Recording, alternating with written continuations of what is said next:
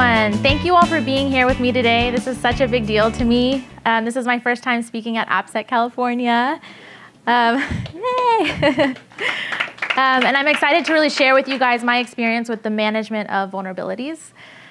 For the most part, I've been surrounded by a lot of technical folks, and if you read my bio or know anything about me, I am not an engineer. Yet I've spent my entire career in security working on technical projects, whether network segmentation or DDoS and so on. And what I really realized is that it's not really about knowing or being a subject matter expert about solving these complex problems, but there was a lot of value in thinking about the process and the management and how we solve these problems. And that's where I step in. After today, I hope you learn a thing or two about improving your vulnerability management program or get some tips out of it. So when I first started, it's funny because I got hired at this company, and the first thing my boss asked me to do was, hey, do you know anything about vulnerability management? Can you help us with this program? We need to fix what's going on here. And so the first thing I did was call up all my friends at these other companies. I was like, hey, I think I called Flea and some other people. I was like, what are you guys doing over there for vulnerability management? And everyone sort of had the same answer. And it was, yeah, compliance is happy with us. Or, yeah, we're doing a good job. We use some tool. And I actually have a tool, but then I work off of a sheet. And I do a lot of shoulder tapping to everyone. Does that sound familiar to anyone? So either A, I was like, okay, vulnerability management, there's this huge secret. Nobody wants to tell me how they're doing it, and I need to figure this out, otherwise I'm going to get fired. Or B, maybe everyone could be doing a better job at vulnerability management. Everything I'm going to discuss with you today is really about my own experience with the program, not having done this anywhere else but my current company.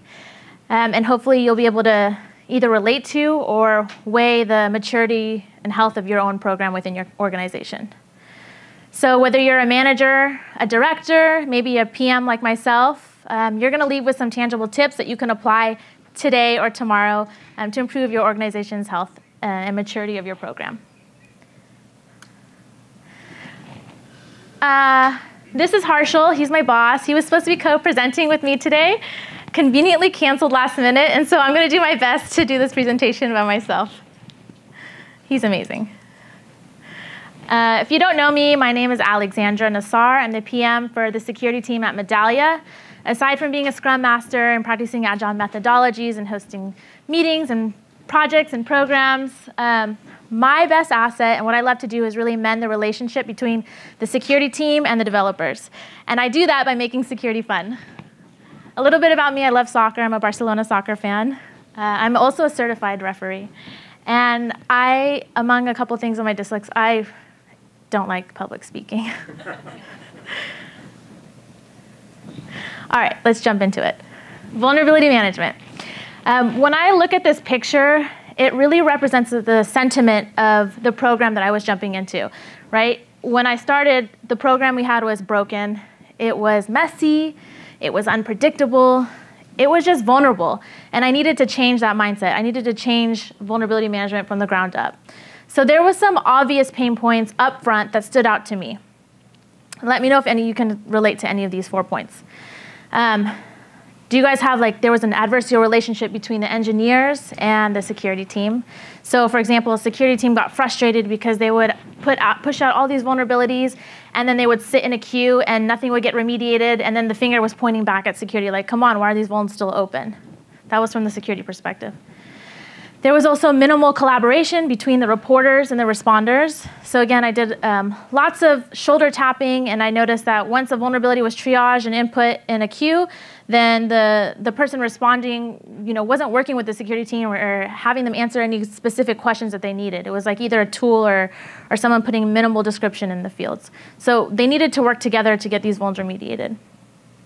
There was a lack of ownership and accountability for the engineers in resolving these issues. So, for example, if a ticket was, a critical ticket was created, and the developers saw that ticket in their queue, they didn't know how to prioritize that ticket against all the other work, right? Their perspective was like, we have all these other initiatives, and I have all these other priorities. Where does this vulnerability fit in my queue of things I need to work on in this sprint? And lastly, there was a bad user experience for everyone involved in the process. So do we use one tool? Do we use many tools? Like maybe the tool wasn't being utilized at its best or configured correctly. We had tons of one-off cases, and the tool we were using just couldn't capture all those one-off scenarios. So bad documentation. And then there was always like, we relied too much on one individual. You know, that person in your company that's been there forever, has a lot of history, knows all the answers, and then all of a sudden they get sick or they're getting married and they're gone for a period of time, and then the backlog builds again. So just relying on one individual just wasn't holding through for us. Okay, so the first thing I did before I took on trying to take on this program was really understand my users' perspective. My users I think of as my customers. My customers are my security team, and my customers are the engineering organization, the developers. I heard a lot of feedback, and as I say a couple of these out loud, I want you to think in your head, have you said this to yourself? Have you said it out loud? Or do you guys relate to any of these within your program? All right, what vulnerabilities? I didn't know I had vulns assigned to me. That was a really big issue because as soon as I opened the backlog and I'd open a ticket, I see a person's name on the assignee part field, but they weren't being worked on. So that just tells me there was a disconnect between what they were supposed to do. Maybe they didn't know that they had a backlog of vulnerabilities. Maybe their management's not telling them to check this backlog. I'm just going to ignore these until they go away. Do you guys have a bunch of minor vulnerabilities that just sits in your queue and no one works on because it's just not important enough? Or that's what they say. You guys are ruining my product roadmap. Security is always blocking us for doing everything. Or yeah, I'll fix them. Security is great. Your initiatives are fantastic. We love security. And then you check the ticket and it's like not going to be remediated until 2 years later. The idea here is that I wanted to shift the mindset and change the perspective of what I was hearing about our program. Okay, so to set this up, after I did all those interviews with the engineers, their managers, leadership, even the PMO, I decided I was ready for a brand new beginning. And I wanted to build this program essentially answering any question I needed to fall into these 3 categories. There's a self-service aspect, accountability, and culture. I know, what the hell does culture have to do with vulnerability management? But we'll get in there. One of the biggest complaints I heard from developers was that they felt that security was mandating all the logistics around remediation. So I thought about that, and I think what that really meant was that they wanted to say or input in the process. They didn't want to just be told, this is the SLA, and this is what you have to do in this given time frame. That's not fair, right? They should be able to scope the work. So I thought, okay, how can we make engineers want to be part of this process and care? So let's build a more collaborative environment and less shoulder tapping, right? Less shoulder tapping for me and more self-service aspect, getting the engineers involved earlier on. And I'll deep dive into what that looks like. On the accountability front, this is another aspect we needed to incorporate better. It wasn't just about SLAs, but really setting the expectation and not just pointing out the weak areas with metrics, but counting our successes and then identifying trends and to be able to tell a story to leadership. I'll talk about performance scorecards and how we handle escalations in that section. And then lastly, I'll dive into culture. This is the most important aspect for me because it really changes like the sentiment around how people feel about your program, right? If there's a positive sentiment around it, people are more likely to want to participate. If everyone doesn't like vulnerability management and they feel like they're being told what to do, they're less likely to participate and help move along the vulnerabilities towards remediation. So I'll jump into marketing and all that fun stuff. So again, shifting the mindset. Okay, let's start with self-service. I broke this down into 3 areas. There's the tool, there's the workflow itself, and then there's the user experience. This is all based off of the feedback I was hearing from everyone. Although I want to break this down even further, I'm just going to focus on a couple of things and challenges I had to think about within each of these categories. And if you want to dig deeper and talk more, I'll be here after. Message me and we'll figure it out. So on the tool side, as any good manager or PM would do, you take into consideration cost and your timeline and all that fun stuff.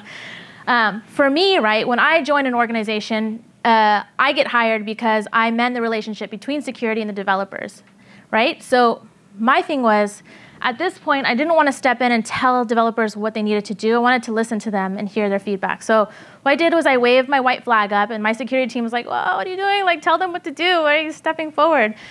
I raised the white flag, and I said, OK, what are you guys using? What's your preference on managing vulnerabilities? Tell me. And so they were using Jira. We internally had Zendesk and a couple other tools. There was a bunch of tools. And so I said, OK, so the engineers prefer using Jira. I'm just going to stick with what we have and then build a nice workflow off of that. So that really wasn't the challenge. Like, pick a tool that everyone's happy with. But the challenge for me really was deciding on where that project was going to live. So I had two options at this point. So if you've worked with Jira, you know that you can have a project per team, or however you guys have it configured. In my case, it was each team had their own project, and they managed their work within their project. So like, for example, this SRE team has like tasks and stories and et cetera. I was going to insert vulns as an issue type within this project. The second option, by the way, this was like more preferable. I wanted to go this route because I thought like everyone managed their work properly. The second option was just creating a whole new project within Jira called Security Vulnerabilities. I actually went this route. I went this route because I finally realized after interviewing everyone that they weren't good at managing their backlog and queue. They say they're agile or they have a Scrum Master, but they weren't doing true Scrum. They weren't planning correctly. And so I didn't want my vulns to just fall into a queue of 100 other issue types and like not get attention. So I was like, I'm creating a project. This is security vulnerabilities. I'm going to have more flexibility on building out this workflow. So if I stuck with their projects, I would have to stick with their internal workflow, like open, in progress, done. And I wanted to build mine out to be more customizable and allow that more self-service aspect, which you'll see in a moment how this relates to that. So by isolating the vulnerability project, I was going to set myself up for success for the story around self-service. OK. Dun, dun, dun. This is complex, I know. Don't get anxiety over it. This is an actual screenshot of my workflow today. It changes all the time. The important thing here before I jump into the workflow is that you need to ask your teams, take a step back and ask them, define what a vulnerability is to your organization. Like, I know it seems obvious, but like if you don't define it with everyone together, sometimes there's a lot of one-off cases that you didn't consider. So think about like whether you have pen tests or architecture reviews, maybe internally or externally reported vulnerabilities coming in. Maybe you use Qualys or Nessus, some sort of tool. You have a bug bounty program. The first thing I did was make sure that all of these sources were going to funnel through the same workflow. So when I joined, everything was using different tools, and it was really hard to manage and stay organized. So that's what we did. We defined what a vulnerability meant for us, and we defined what sources we'd accept as being vulnerabilities. Things to think about at this point when you start building out your workflow. For me, when a ticket was opened, whether a human or a tool, we needed there to be proper triaging in place. Before, a ticket was created automatically and assigned out to a team.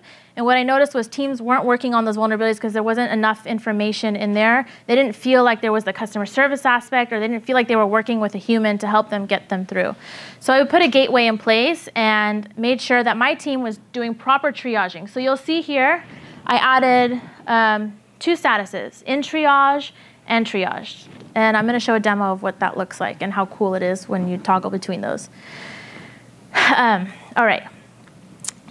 By having this in place and making sure my team was doing what they needed to do, it gave us more credibility. That credibility took us so far because when other developing teams saw that we were doing our part, then they were more likely to move forward in the remediation process and take us more serious. If I am lucky, a vuln will start from the open, funnel down to triage, acknowledge, scope, deployed, and remediated, right? Follows through that nice line and that pathway. But again, I said there's tons of one-off cases. You guys all have different scenarios. Like sometimes a vuln's worked on and something is mitigated. Like how do you capture that in a workflow?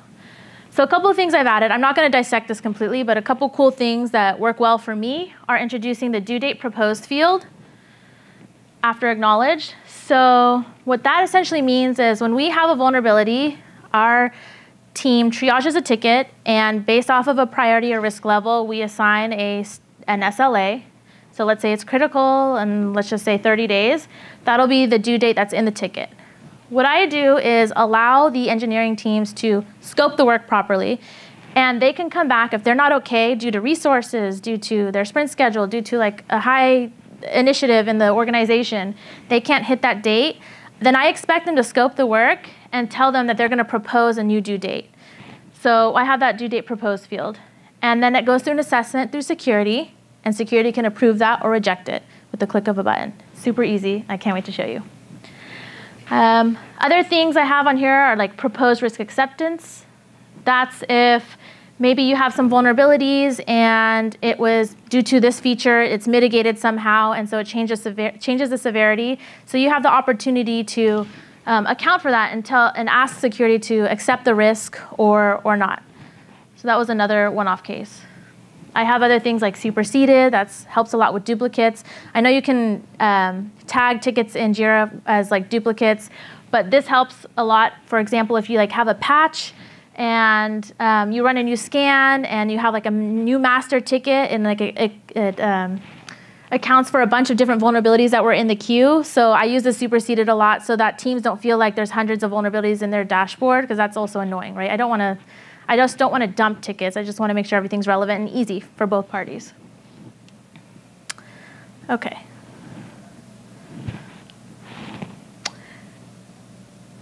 Okay.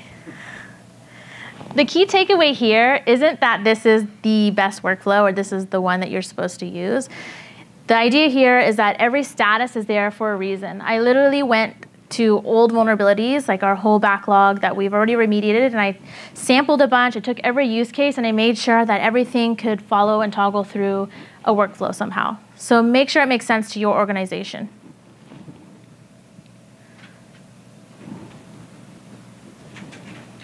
All right. Aside from the workflow and building that out, I had to make sure that our Jira had the proper fields in place. So whether you're a Jira admin or you know a Jira admin in IT, customize this to make sense for your organization. I had in here fields that were relevant to the developer side and what they work on, and I just took all that noise out and just made sure that we only had what was relevant for the security team and for the engineers. So a couple of things, just really quick, that I changed was, for example, priority. In security, we use the word risk level, and what I noticed was the developing teams didn't understand if there was a high risk, like how that prioritized on their backlog. So the developing team, they used the word priority in my organization. By doing that simple change, changing risk level to using their verbiage, now they know how to prioritize this work against everything else in their backlog. They understand that blocker means blocker, critical means critical, and so on. We also started using the CVSS v3 scoring. Whatever scoring method you want to use is fine, but just make sure that it's universal and consistent. So we started using CVSS v3 scoring, and then I just inserted the vector in there just so if we ever needed to go back, we could, and it was easy. Team. Remember I told you in the beginning that we were assigning vulnerabilities to specific people? So I took that concept away, right? I didn't want to rely on an individual anymore. I wanted to enable teams to be able to manage their work properly, so we started using team. My security team knows that when they triage, we do not assign a ticket to an individual. We put a nice team name in there. And why this is super important, because all my queries and all my Kanban boards are filtered by team name now.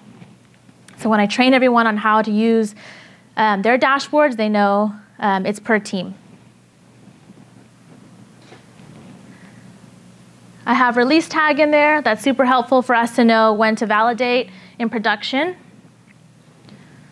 Source, remember I talked about the sources in the beginning? This is super convenient for me today because vulnerability management at my current organization is home to security and not owned by risk and compliance, but we work close with risk and compliance. So this just makes it easier for when our compliance team comes in and they need to look at some vulnerabilities. They just have the right information that they need without having to, shoulder tap on my shoulder and ask me so many questions. Like, it's all in there for them.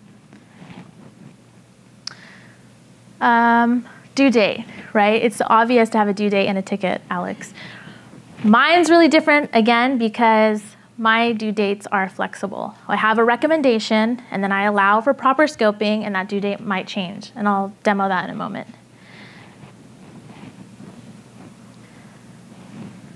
So we have a tool. We know the information that my team needs to input to triage. But really, what's a tool and all this information if you can't digest it? So that's where we had to keep going and take it to the next level. Are you guys familiar using Kanban boards in Jira? Yeah, they're amazing. They are my organization go-to for everything. This really enabled all of us in security and the developing team to be more collaborative. And the number one complaint I heard with having a backlog and having the tool in place was, hey, Alex, I have all this information and I'm working on this ticket and I did my part, but I'm waiting for someone else to do something and I don't want to see this noise on my backlog. I have to keep writing down on a notepad what I need to follow up on. It's really annoying, right? So it's okay, how can I make this easier for everyone so only relevant vulnerabilities show up on their board when they have work to do? And I'll go into that in a moment. So just note here so the top here is a screenshot of my security team's dashboard, and the bottom is just a sample of some team in engineering. On the security side, what's important, all I care about at that point is for them to triage any vulnerabilities that come in. Remember that open status? Whether a tool or human, they need to do their proper work to triage, to give us credibility so other teams work on those. In progress just means as in triage. There's no, in that column, I configured it so no other status is in there except in triage. This is helpful because sometimes, we all put things down and we all go work on something else, and then our manager wants to know what we're working on, or we need to remind ourselves what we're working on, so that's why that's there. And then needing security attention. When a developing team merges something or is ready for validation, or something's blocked by security, or there's proposed risk acceptance, or proposed a new due date, anything that requires action from security will fall into that column. On the developer team, the only thing that's relevant to them, so before when a ticket was opened by a tool, it would automatically assign it to a team. But again, they weren't happy with the information that was in the ticket. And so with proper triaging, it doesn't go into the to acknowledge column until we've done the triage. So that's the first step for the developing team.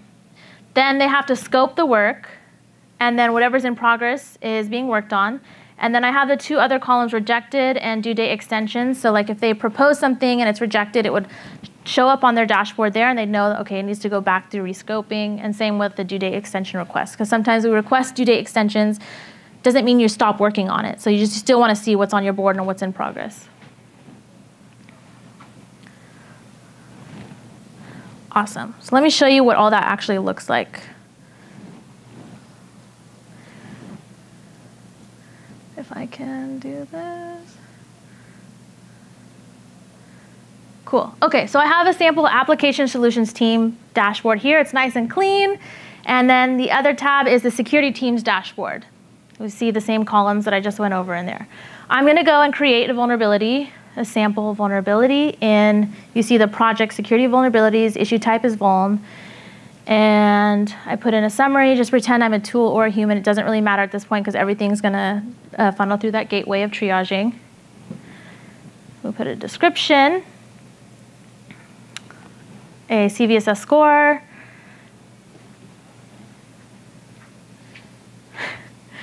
I'm going to say it's a critical, and I'm going to give it a 30-day SLA. And it's going to go to the application solutions team, and I'm going to create that vault. By the way, there's a lot more information in this ticket, but I can't show you all my tricks. I'm going to create this ticket, and ta-da! OK, it shows up on needs triaging. I'm in security. It's not on my application solutions team board, so they don't know that there's anything to be done at this point. So I'm going to open that ticket, and I'm going to pretend I'm security now. And I'm going to go in and say, I'm working on this today, and it's in triage.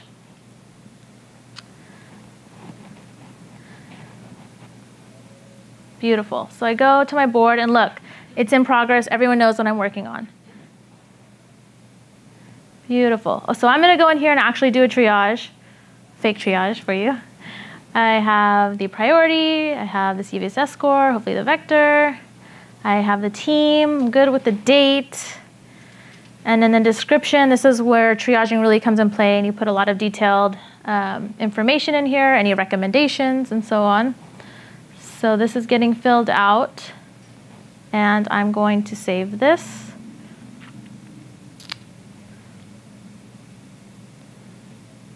Notice the due date is February 22nd from the 30 days I said based off of the priority critical.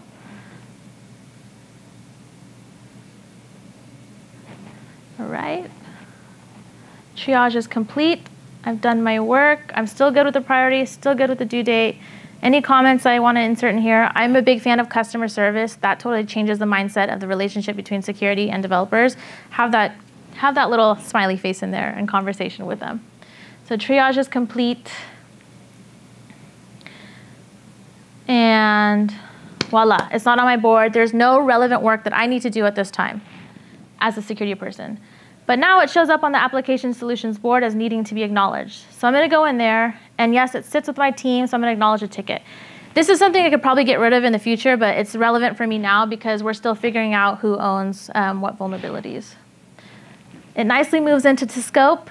I know that next week when we start planning, I need to scope this vulnerability. And I look at the due date. Let's say I'm scoping and I'm like, February 22nd. I don't know if I can do this. We just scoped the work with my team, and I'm going to propose a different due date. So I put it a week later due to resourcing and my sprint schedule. Put in a good comment in there for security to make a decision whether or not this is appropriate or not.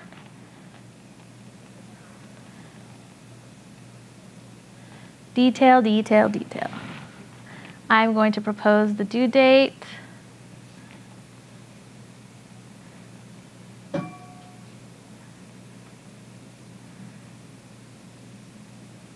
All right, see how the status changed and due date proposed on the bottom right, like it shows up over there, and it shows up on my needs attention column. Now I know there's some work that I need to do as a security person. This is relevant. I need to go in there now and either accept or reject this based off of risk analysis, and for this case, I'm going to accept it.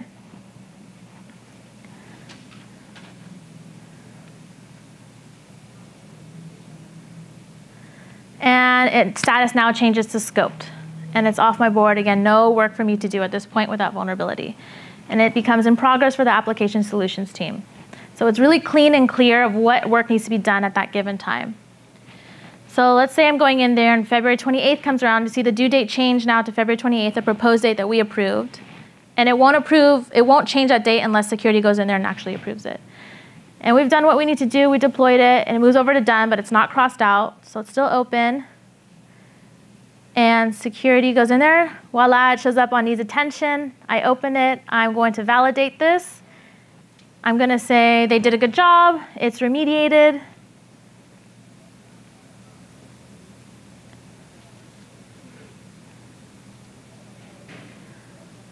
Voila, off my board on the security team side and crossed out on the application solution side. So this is essentially how I use statuses in the workflow to toggle between and create a little bit more collaboration, less shoulder tapping, and more collaboration within the teams. Is that kind of cool? Do you guys already do that? Or do you guys do that? No? Okay. Bam. All right. So we talked about a little bit about self-service and how we incorporate collaboration using Kanban boards and configuring your workflows and swim lanes and columns. Let's talk just a little bit about the accountability aspect. This is not my team's data, okay? But these are real screenshots of like something I would show my team. Accountability breeds responsibility. It gives teams a way to measure their success. And metrics are great, right? I'm not going to tell you what kind of metrics just to use, but like how do you use them and what does it mean? It's super valuable to have good metrics because for me, in this case, when I look at this and leadership comes ask me, okay, QPRs are coming up, what type of goals are we going to set? I look at this and I'm able to propose specific QPRs around what these metrics say. So if there are a lot of overdue vulns, that tells me, okay, scoping is probably, they're not scoping their efforts properly. And so I would like us to work on that, and let's get 0 overdue vulnerabilities in Q1. It's possible. I've done it. Okay. You might want to also show a trend. So we have SLA compliance, percentage by org. So these are things I would show like directors or leadership. So they have a lot of teams that roll up into them.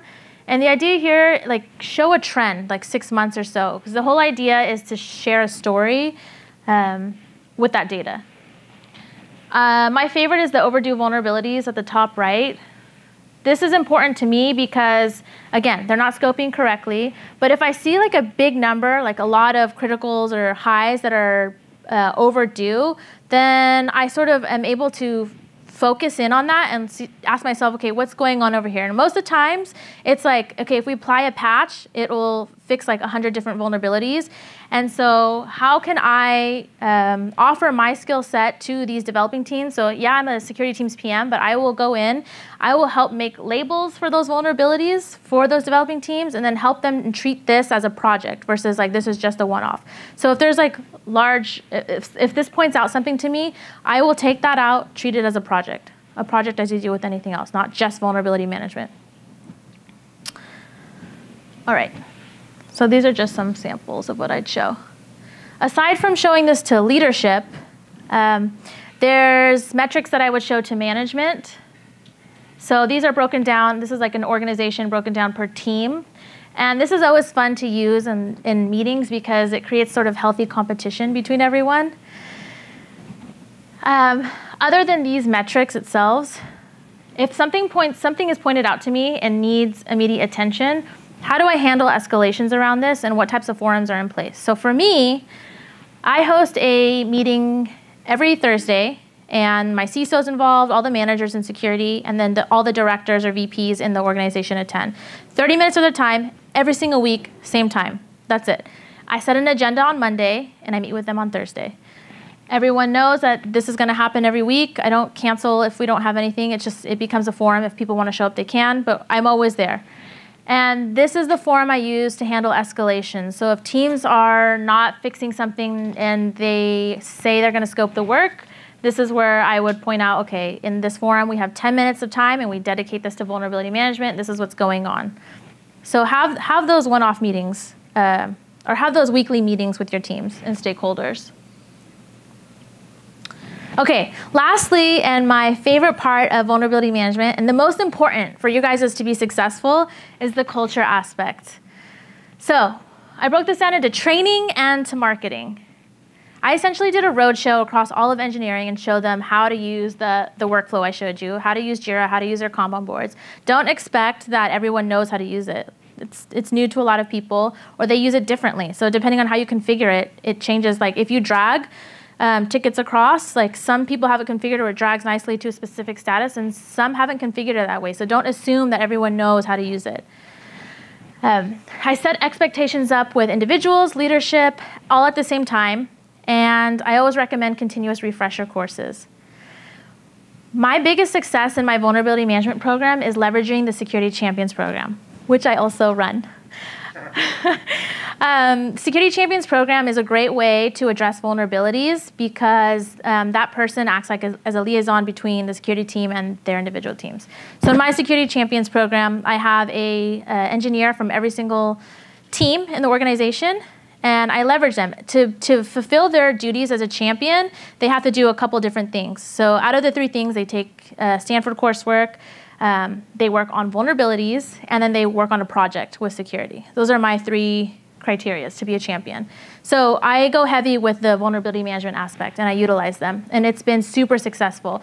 You'll notice that teams with security champions have lower vulnerabilities, less overdue vulns than teams without. On the marketing side, this is super fun because I take those metrics and I gamify it. I make it a healthy competition for everyone, or I host CTFs, bug bashes, and whether you have budget or not, there's always a way to incorporate prizes. So like Flea over here in the front row, he's wearing one of my hat designs. So swag, get some good swag out there.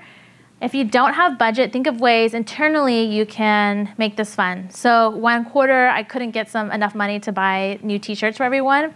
So I said, okay, how can I do this that's free and make everyone excited? So I went to facilities and I asked them, all right, can I create custom badges for those who win the CTF or this bug bash I'm hosting?